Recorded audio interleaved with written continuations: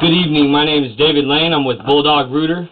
Today's date is April 9th, 2017, and I'm about to perform a video inspection of the main line of 47 East Empire here in Spokane, Washington. This evening I was called out for a mainline backup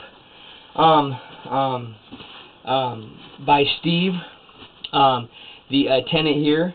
I got here, found a clean out right by the main stack, pulled it, holding water there, went in with a 2-inch cutting blade, pushed out about 110 plus or minus feet, line drained, put about 10 flushes in there, flushed okay. Then I put my camera in and for a diagnostic standpoint, and found a couple of problems of concern. The tenant went ahead and went with a video inspection to document the line, and this is where we were at. I'm going to start pulling back. What we're looking at here is the Spokane City Sewer, and this is running down Empire. We are sitting in the hub. The hub is what connects the main line to the city sewer. You'll always be able to tell where the bottom of the pipe is by, of course, where the water is, and also, if there's no water, by where my light is at. We're pulling into what looks like to me 4-inch tile. I'm going to give you a footage from the sewer back to the clean out I'm working out of. Now, the most problematic areas with tile are the joints. The joints begin to offset over time. That joint looks real nice, not too much of an offset, but over time the ground settles and the joints offset, and that's just a large breeding ground for roots and things. So here's a pretty large offset. You can see that it stair steps down. You can see by where the water's running, and then it stair steps down. Directly opposite of where that water's running, you can see the edge of the pipe actually, and that's very characteristic of a offset. Perfect example actually. I'm going to continue to pull back here.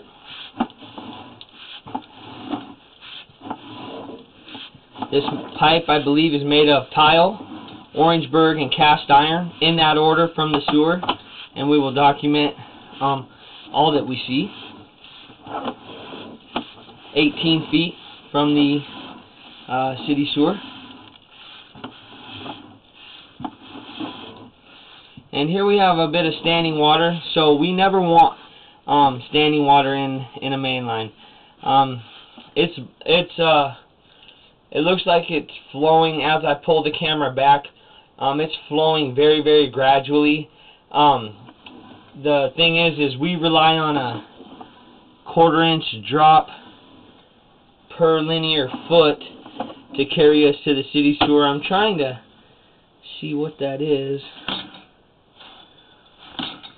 Looks like a piece of metal the way it's shiny. We rely on a 1/4-inch drop per linear foot, gravity, to carry our drain water out to the city sewer. Anytime we lose that grade, water starts pooling.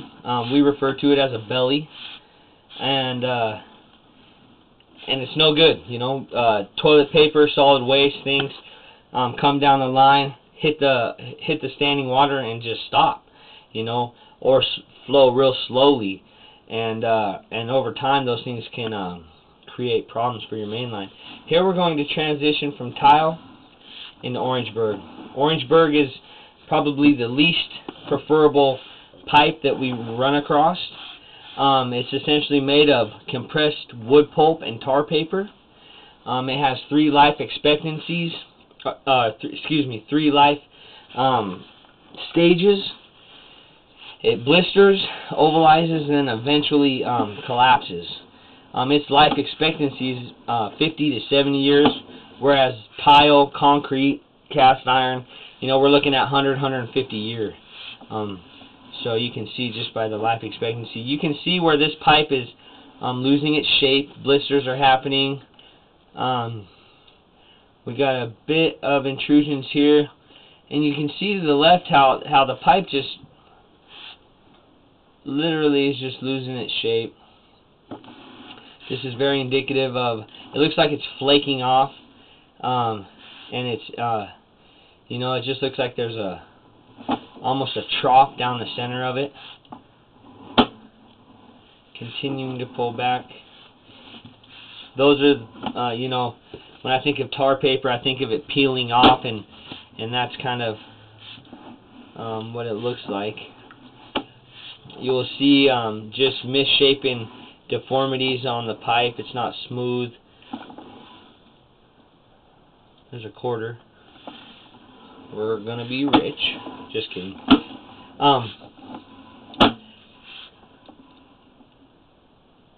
Continuing to pull back here.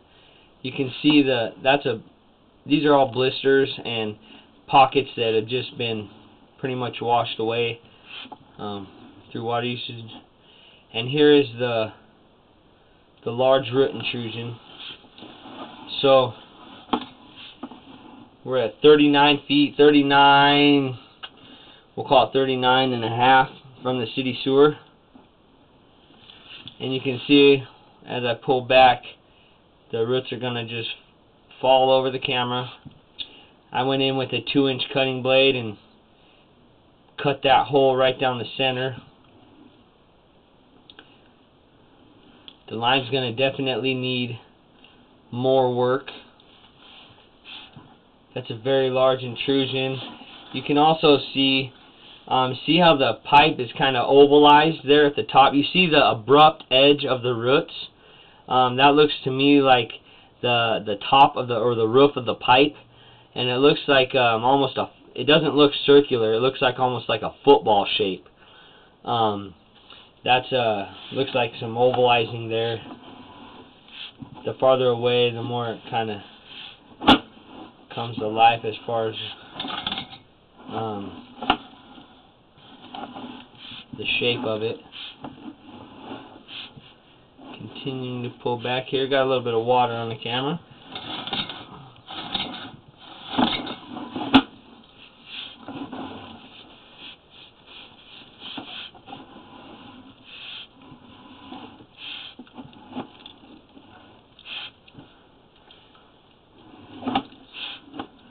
And here we're transitioning from Orangeburg into cast iron, right around the bend there. And back into Orangeburg, that's just a cast iron bend, a coupling. We see some debris of cast iron, and now we're back into cast iron. So just a short spurt of Orangeburg there, and then now we're in cast iron. And I do believe that it's cast iron all the way back.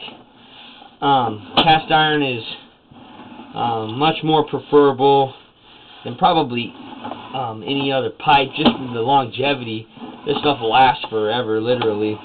I've seen pipes that are literally 100 years old, looking real nice. The most problematic areas I find in cast iron are the centers. There becomes like a trough down the center. Just over time, water wearing it down, kind of like a rock, the way I think of it. How water wears down on a rock. We are 67 feet from the city sewer. The bottom of the pipe is at the top of our screen, just inverted. This is a long stretch of cast iron. Normally cast iron stubs out from the house 3 to 5 feet. I believe it's much more in this case. This is the whole run under the house, which very well could be.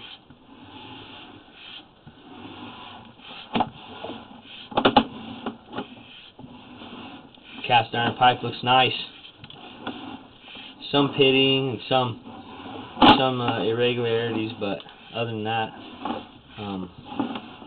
looking good.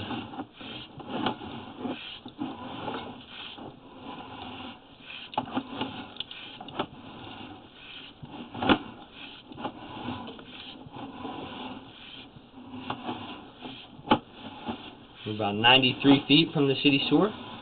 And here shortly we should be coming up. Look at that, that pipe looks super nice. Look at that. That's nice right there. Probably been in the ground 70 years.